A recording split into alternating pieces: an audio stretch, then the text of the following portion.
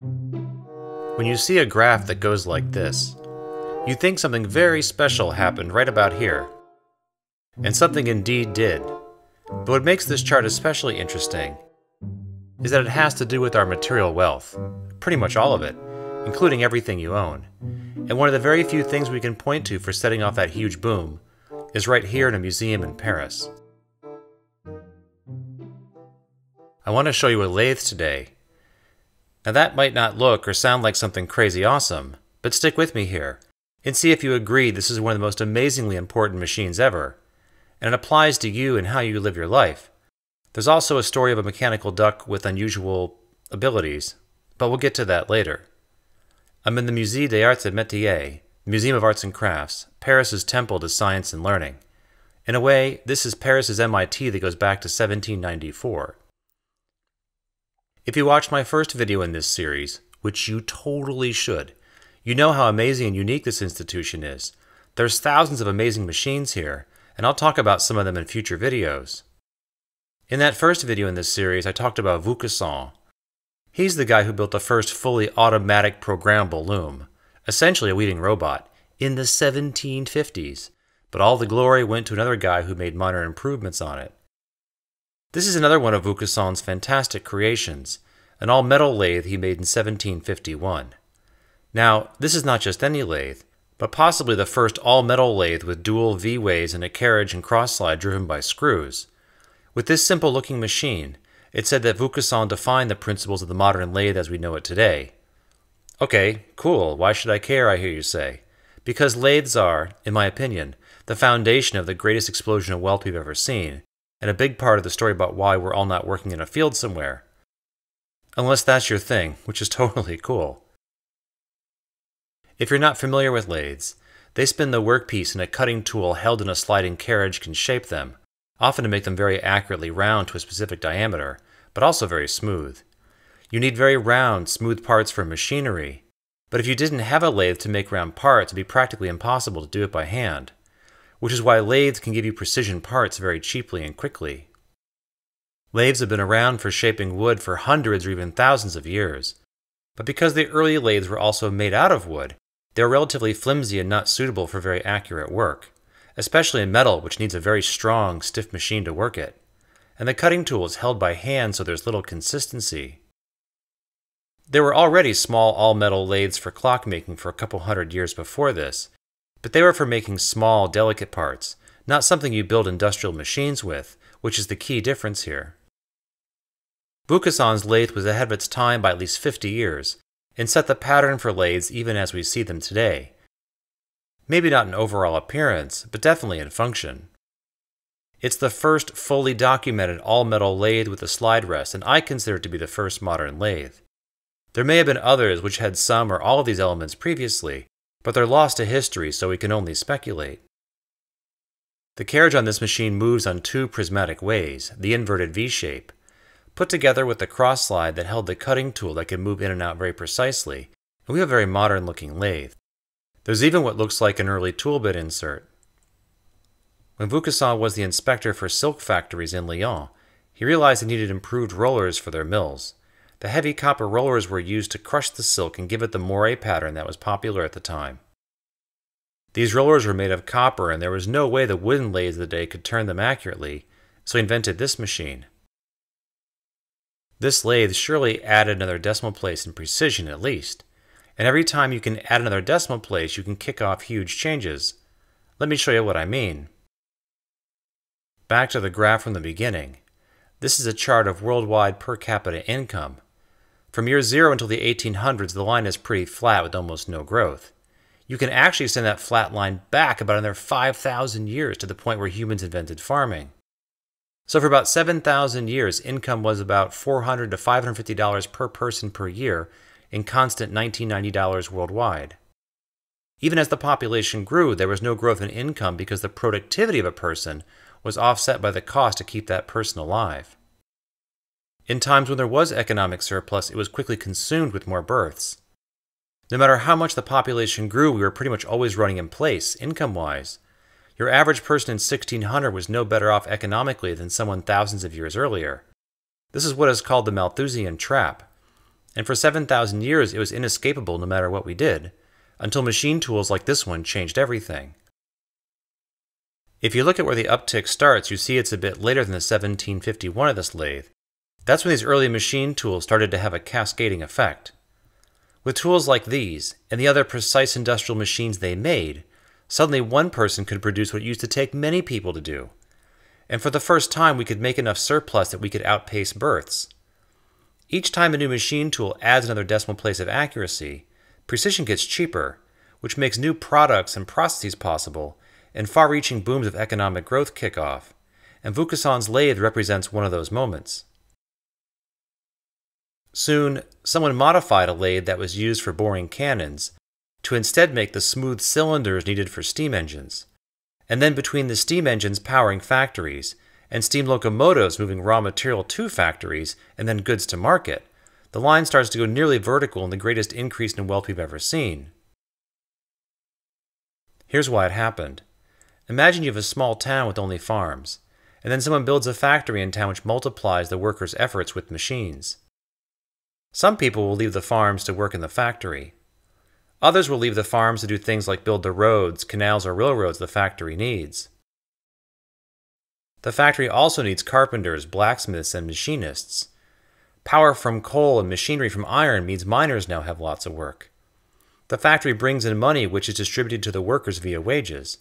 Now they could do something new and exciting like buying things rather than making them for themselves, which kicks off other entirely new industries which have nothing directly to do with the farm or factory, but cater to this new class of people with money, which creates other new people who could spend money, which repeats this cycle of growth. And that's why you don't work on a farm. Unless you do, which is cool. Thank you. This also meant there was a lot of money around, but not enough workers, which means workers' wage started to go up. Remember the graph? What about the few people left on the farms? You bring automation from the factories to the farm to multiply the farmer's labor. This is why we have things like tractors and combines. It's no accident the first tractors were giant lumbering steam engines that were basically the factory's steam locomotives with wheels. And that's what blows my mind so much about this lathe. It's a very tangible artifact that lit the fuse of probably the greatest boom in income and prosperity we've ever seen. The very silk weaving machines this lathe was helping to make are some of the very first machines in a factory which stopped us from running in place and got us out of that Malthusian trap. And this led to real change in people's lives. But all this new wealth the machines created didn't solve all of our problems. In fact, it created new ones. Nor was the wealth evenly distributed. This incredible period of rapid growth fascinates me, as for the first time people could see the world changing around them. Old ways were falling away and something new was happening, significant change within a person's lifetime. These machines just didn't bring us new wealth. They also completely changed how we think. The very name for this channel, Machine Thinking, speaks to this exact period when that line in the chart just starts to turn upward noticeably. It comes from a quote in Jonathan Hale's excellent book, The Old Way of Seeing.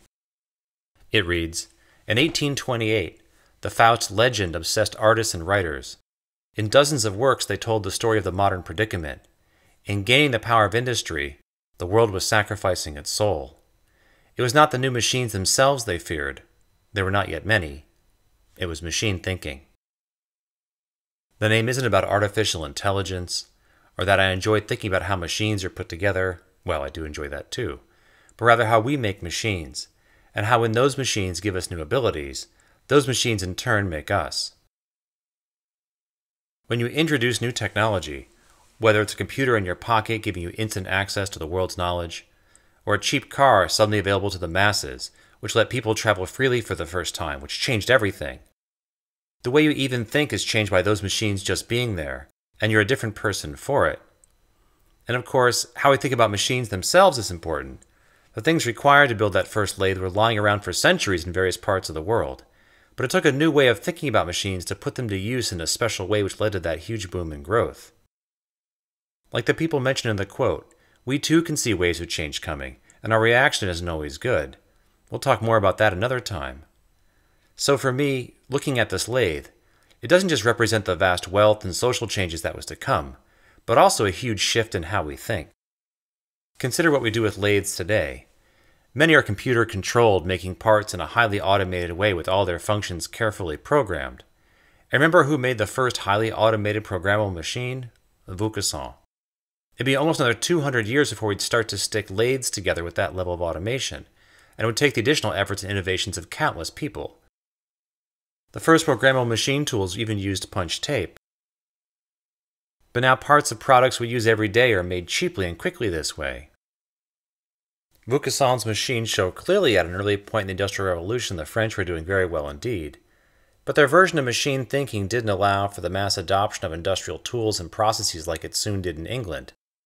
England is rightfully so most closely associated with the Industrial Revolution, and their contributions are innumerable, and for a time their output was second to none. But even the English version of machine thinking could not match that of what was yet to come, the Americans.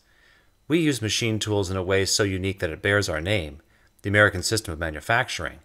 But now it's used the world over. Not that the idea was ours, though. Again, it was a Frenchman, Honoré Leblanc, who first had the idea but was unable to implement it in France. But he told the American ambassador, Thomas Jefferson, about it, who brought it back to the U.S. where things went bananas. In America, where labor was relatively scarce, putting the knowledge and precision into the machines rather than a highly skilled workforce made a ton of sense. And it took off like wildfire. Interchangeable parts, division of labor, assembly lines, and more quickly made America an incredibly productive nation. But these are all subjects for another time. If you'll grant me, that initial huge explosion in wealth is largely the result of machines and factories. And those machines were built by machine tools. And the foundation of machine tools is lathes.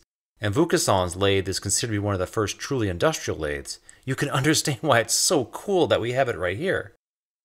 So for me, this is why I consider Vaucanson's lathe to be the machine that made everything. Is it literally the machine that the entirety of our modern industrial world comes from? Of course not. There are plenty of other machine makers and innovators too, especially in England, but they came a little later, and here's a case where France had the lead early on. But because of what it did, and that it did it so early, and that we have it right here as proof, if I do have to pick one machine to represent the machine that made everything, I pick this one. And that's why it's so cool. It's just sitting here quietly in a Paris museum.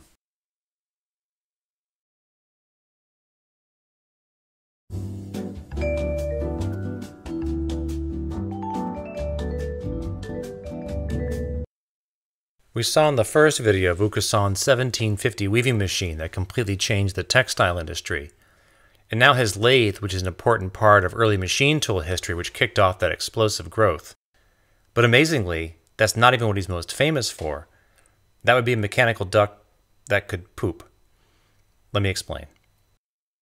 Before he made the lathe or weaving machine, he was renowned for making automata, essentially mechanical clockwork robots reputed to have amazing abilities. Automata, like this musical elephant from the 1770s, were all the rage with royalty and the wealthy paid huge sums for them, and they would go on tours charging admission to be seen. The more complicated, novel, or magical they were, the greater the prestige, and Vaucanson's were some of the best, and it made him very famous. One was a life-sized shepherd flute player which used bellows to blow air through the lips of the automata and could correctly finger the notes for 12 different songs. Another was a kind of drum player. But the final, and considered his masterpiece, was the duck. The duck reportedly would look around, flap its wings, made of 400 parts each, appear to eat and drink. But that's not all. After eating, it would appear to digest the food and defecate onto a silver plate. And that made the duck very famous indeed. After seeing it, the famous philosopher and writer Voltaire was moved to write, perhaps wryly, "Without Vaucanson's duck, you would have nothing to remind you of the glory of France." It turns out to have been a ruse, though. Years later, when closely examined, it was discovered this was a mechanical sleight of hand and the waste was coming from a separate compartment and not really being digested. These photographs were reportedly found in the archives of the museum and may show the duck's mechanism, but there's debate if this is really Vaucanson's duck. Vaucanson eventually tired of his machines and sold them, and sadly they've all now been lost. Thankfully, we still have many other things he made. His weaving machine or lathe would have been enough to earn him a place in history, but he did so much more. He truly has earned the statue of him here, or that the street in front of the museum is named in his honor. Though he died before this institution was founded, his collection of machinery would become one of the main initial seeds of this entire museum. Thanks for watching. I'll see you next time.